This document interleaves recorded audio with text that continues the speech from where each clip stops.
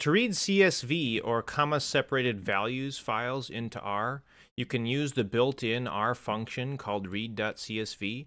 So you just call the function and then you put the file path to the CSV file you want to load inside of a quoted string.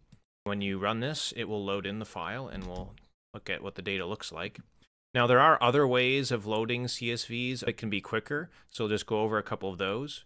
In the readr library that's a part of the tidyverse, you can access this read_CSV function. It essentially does the exact same thing as the built-in one, but it tends to be a bit faster. So we'll run that one, and it tells you a little bit more information about how the data was read in, but it produces essentially the same result. And if you need to read in data very quickly, there is another reading function called fread, which is a part of the data.table package.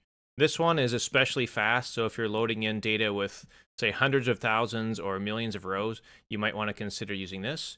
And for this one, you just load in the data.table library and you use the fread function. And then the same thing, you pass in the file path. We'll run this, and again, it loads in the data pretty much in the same way. I will say there's one quirk. The built-in read.csv function loads strings in as factors by default. These other two functions, read_csv and fread, they read in character data as characters instead of converting them to factors. You can see, for instance, the name category here is actually a character, but in the first one that we ran, it was a factor.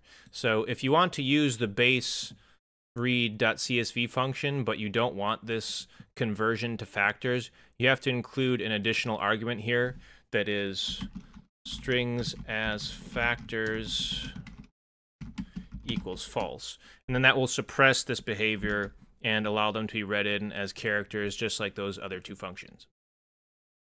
All the code used in this video is available in the description below. If you found this video useful, drop a like. And if you're interested in more data science content, hit subscribe.